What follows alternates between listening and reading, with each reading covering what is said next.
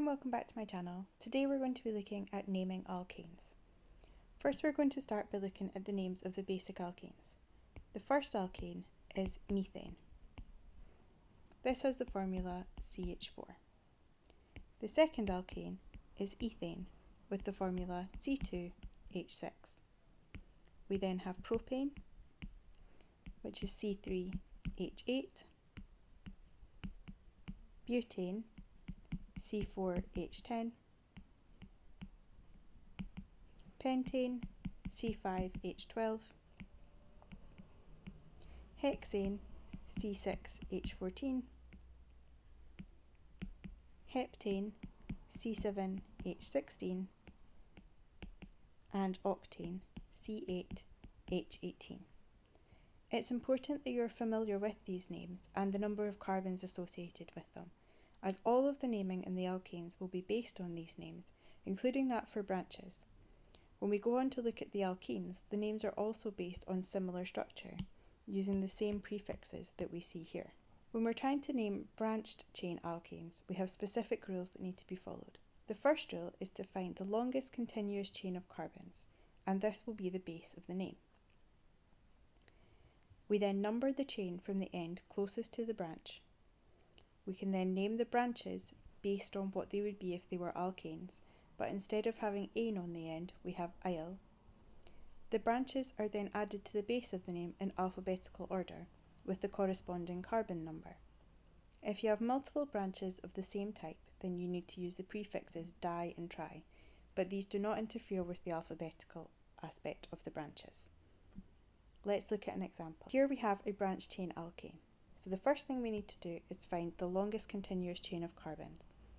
So we can count here 1, 2, 3. You want to find the longest chain where you don't lift your pen or your finger off the page. I'm going to draw a box around these 3 carbons here. This will be the base of the name. If this branch here didn't exist, then we would just call this propane. We're then going to number the chain from the end closest to the branch. As this one's symmetrical, it doesn't matter which end we choose. So we have 1, 2, 3. We can see that on the second carbon we have a branch. This branch here only has 1 carbon within it. If this was a molecule by itself, it would be methane, but as it's a branch, we change the end of the name to -ile. So we have methyl. We can then put this together. So on the second carbon, we have a methyl group, and it's attached to propane. So this molecule is called 2-methylpropane instead of butane, which it would be if it was in a straight line. Let's look at another example. We need to find the longest continuous chain of carbons. So here we have 5 carbons in a row, but we can also have 5 going this way or this way. We're going to put a box around the longest chain and we're going to name that. It has 5 carbons, so it'll be called pentane. We're then going to number these carbons from the end closest to the branch, and again it's symmetrical, so it doesn't matter which way we number them. We're then going to put a box around our branch. We can see that this branch has 2 carbons within it. If this was a molecule by itself, it would be called ethane. Since it's a branch, we change it to -ile. So on carbon number 3, we have an ethyl branch and it's attached to pentane. In this example here, we need to be careful when we're counting our longest chain. It's not always the most obvious one. As we can see here, if we go up the way, we can get a chain of 5. So instead of being in a straight line, our chain is in an L shape. We've got 5 carbons, so this would be called pentane. We then need to number from the end closest to one of the branches. This is a symmetrical molecule again, so we can number either way. We then have this branch here, which has 1 carbon, so is a methyl branch. Putting the name together, on the 3rd carbon, we have a methyl branch attached to pentane. In this example here, we need to find our longest chain. So through the middle, we have a chain of 6. If we count up this way, we also have a chain of 6. And if we count this way, we also have a chain of 6, and also in this direction. So our longest one is going to be the chain of 6, so we can go for the one through the middle. On its own, that would be called hexane. We're then going to number from the end closest to the branch. We can see that that is from the left-hand side. So we're going to number, and we keep numbering all the way to the end. This branch here only has one carbon, so is a methyl branch. This branch up here has 2 carbons in it, so it's an ethyl branch. We need to name this so that these come alphabetically. So even though this ethyl is on a higher number, it needs to come first. So on carbon number 4, we have an ethyl branch. And then on carbon number 2, we have a methyl branch, and they are both attached to a hexane chain. In this example, we have our longest chain through the middle, and it has 4 carbons. So that's butane.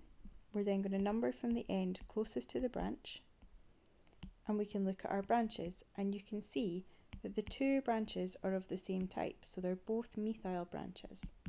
They're both attached to number 2, but we have to put in both numbers so that we know where each of the methyls are. We're then going to use a prefix di to show that we have 2 of them, followed by the name of the branch, which is methyl. They're both then attached to butane. Pause the video now and try and name these alkanes. First step is always to find your longest chain. So the longest chain for this one is 4 carbons. We put a box around that and we name that, so that is butane. We then number from the end closest to the branch, which is the left-hand side for this one, and then we can look at the branch itself, which has 1 carbon, so is a methyl branch. The methyl is on number 2, and it is attached to a butane chain. For this one here, whichever way you count it, you have a longest chain of 4. So our longest chain will take to be through the middle, which is butane, and then we can number it from either side because it is symmetrical, and we can look at our branches. Both branches are of the same type. They've both got 1 carbon, so they are a methyl. Now we have one of them on number 2 and one of them on number 3, so we need to include both numbers. So we're going to have 2, 3. We've got 2 methyls, so we need to write in di, then methyl, and they're both attached to butane. In this third example, our longest chain can be seen here through the middle. You could also count it this way as well if you wanted, or across the way. Our longest chain has 5 carbons, which is pentane, and then we need to number. So you want to go from the end closest to one of the branches, but this one is also symmetrical, so we can number from either side. And at a glance you can see that all of the branches are of the same type. They've all got 1 carbon, so they're all methyl branches. We have 1 on carbon 2, 1 on carbon 3, and 1 on carbon 4. So we need to write down all of those numbers. So we have 2, 3, 4.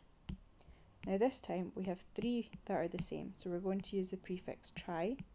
So we have trimethyl, and all 3 of them are attached to your pentane chain on numbers 2, 3, and 4. This last example is much larger. We can see through the middle that we have a chain of 7. We can also count from this side here, so we have 1, 2, 3, 4, 5, 6, 7. So our longest chain is that chain of 7. If that was on its own, that would be a heptane. We need to number from the end closest to one of the branches. So we can see that this has branches in from 2 in from each side. So we're going to number from this end, 1, 2, 3, 4, 5, 6, 7. We've got 1 branch here on number 3, which has 2 carbons within it, so that would be an ethyl branch. And then we've got 2 branches on numbers 4 and 5, which have 1 carbon each, so they would be methyl branches. We need to make sure that we are writing this out alphabetically, so E comes before M. The ethyl is attached to number 3. So we have 3 ethyl. We've then got our methyls attached to number 4 and 5. There are 2 of them, so we put in the di, so we have dimethyl. And then that's all attached to a heptane. Now even though we've got a di here, this part still comes after the ethyl because it's the branch itself which is important for the naming. Thank you for watching my video. I hope that you found it helpful. Remember to subscribe and ring the bell to be notified of new videos throughout the year. You can also follow me on Twitter at Miss Adams Chem and Instagram Miss Adams Chemistry for flashcards throughout the year. Bye for now.